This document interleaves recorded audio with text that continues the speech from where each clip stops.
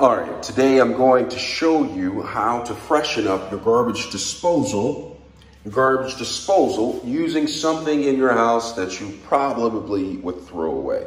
And I'm going to show you. Right here I have some fruit, not the banana. Please never put a banana down your garbage disposal. Your disposal may not be able to grind up the banana peel, so I highly advise you not to put a banana down the disposal. So we're going to push this aside.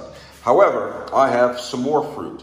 Now these are some clementines or some mandarin oranges, whatever you want to call them, that were not bad apples, because they're not apples, but they were bad oranges, right here, that I was going to throw away because they more than likely do not taste well just from looking at the outside. Usually the inside, whenever they look like this, does not taste palatable. Did I say that right? Probably not, but it doesn't matter. Well, anyway, so what I'm going to do is, because these are so small, I'm going to put these down inside of the disposal. Now, if I had oranges, I would probably slice them up just so they can fit down there, make it a little bit easier on the disposal. Now, disposal, after so long, you put certain things down there, fish or anything like that, you don't probably wash it down in there, it's going to smell.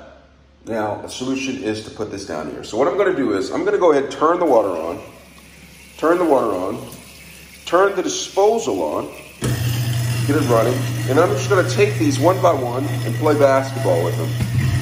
Down in there, missed that, put it down in there, made it, don't do that. It's down in there and it's grinding, and I can already smell the citrus smell in there. It smells great. I'm gonna go ahead and press this.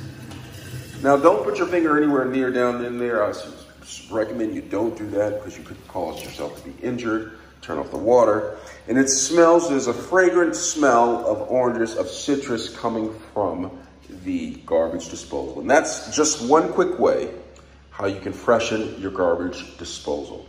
Let me know if you have any questions. Thanks a lot for watching.